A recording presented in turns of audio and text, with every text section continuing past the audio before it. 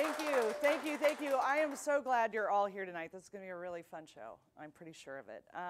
One of the most important things I think about being Alaskan has to do with, well, fish. I know. I'm a fish witch from Homer. What do you want? It's important to me, and we've got a great panel lined up. It's been a very interesting week here in Lake Wobegon, Anchorage. We've got a mayor right now who's running for Scrooge. I think about 60 Alaskans are going to lose their jobs in the next week. We've got Sarah Palin coming to the bases, which apparently are tomato-free in this state, to sign some books. We've got so many different things going on, but I wanted to slow everything down and reel everything back so that we could do, well, a fish show. Some great people coming in. Carol Ann Woody's going to be here. She's a biologist, and she's smoking hot, wonderfully beautiful and smart, and is saving fish all over the state. We've got Sean Doctorman, who's a crab fisherman from Kodiak and has been one for a long time. So if you've seen Deadliest Catch, he's kind of a big deal. He's a way bigger deal than they are. And then let's see, who else do we have? Oh, Tim Smith from Nome. He didn't come in on a dog sled, but he's up there. He's monitoring all kinds of things. He's a fisherman, a biologist, a pilot. He's going to be great. And also Stephen Toffin coming in. And Stephen Toffin, if you listen to the radio show, has been on. He's a whistleblower. He's been a witness for the government. Yes, he has. And so if I told you why, I'd have to kill you, so I won't. But he's going to be here, so it's going to be a really fun panel. So stick around. We'll be right back with more Up North.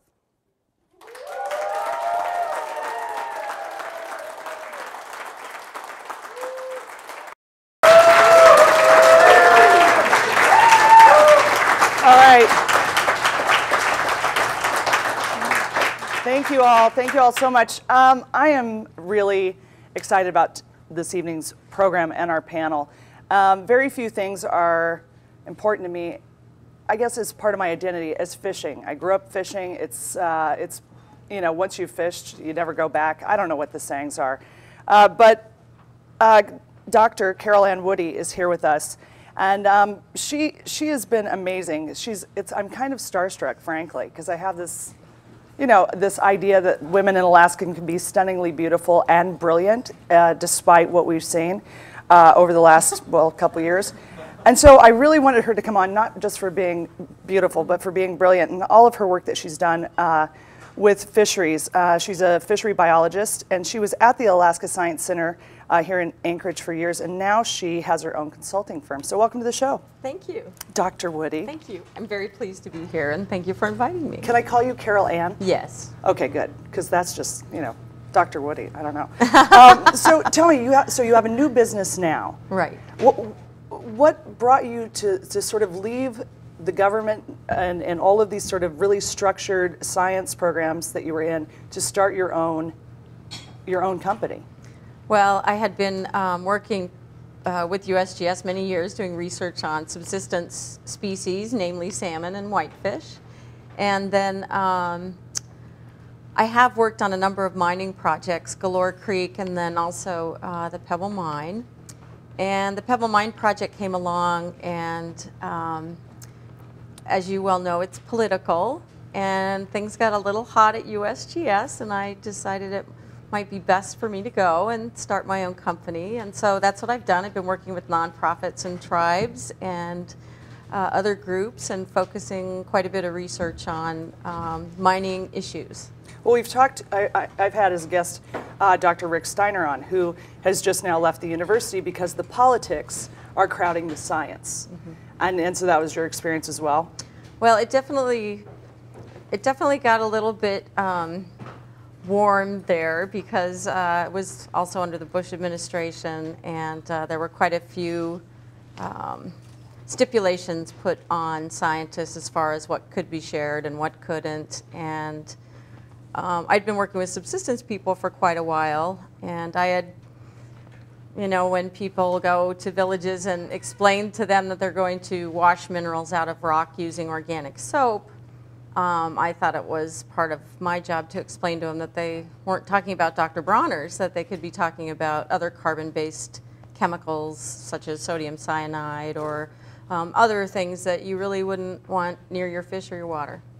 Or yourself. Or yourself. For that matter. So Tonight, we've got a panel of different fishermen, different issues, whether it be, the sort of fishing industrial complex and how that affects Alaska and our tax base and all these things. But in the science that you've been studying and what you've been looking at, how long do we have to even fight over these fish? Because there are already salmon stocks that are having a really hard time. There are herring that have completely gone away. So what are you seeing on that? Because I know, the world's only 4,000 years old, but what are you seeing there? Well, the history of humans and salmon is actually a very sad one, and there's a great book I'd like to recommend to the viewers. It's called King of Fish by Dave Montgomery, who recently spoke to the Board of Fish.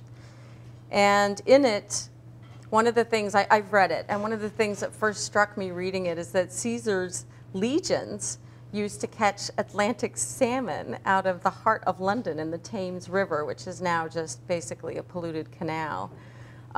Salmon stocks in the Atlantic, on the Atlantic side of North America, are at 2% of historic levels.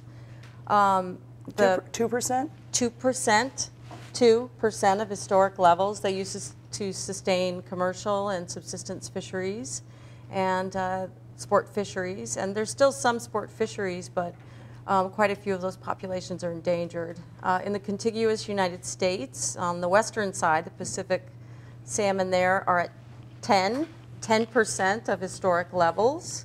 Populations of salmon have been extirpated from over 40% of their historic habitats.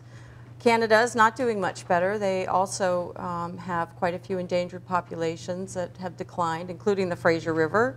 They have endangered sturgeon there, endangered coho, and many of you may know that this is the third year in a row that fisheries in the Fraser River, which is the largest salmon-producing river in Canada, suffered closures again this year. So it's not doing well. It's a sad picture. And where are we at in historic levels in Alaskan waters? So in Alaska, I mean, we are in, the enviable state of having piles of salmon. I mean, we have amazing salmon runs. I mean, Bristol Bay, we had 40 million fish come back this year. Right, with no salmon enhancement.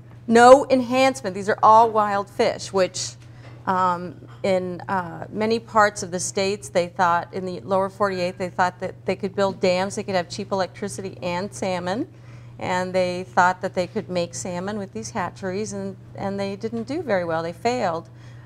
Because in many situations, hatchery fish can interbreed with wild fish, and since wild fish are adapted, have specific adaptations to the streams they're born in, that can, well, some people call it, geneticists call it genetic contamination, but it can make them less able to survive by mixing genes with hatchery fish.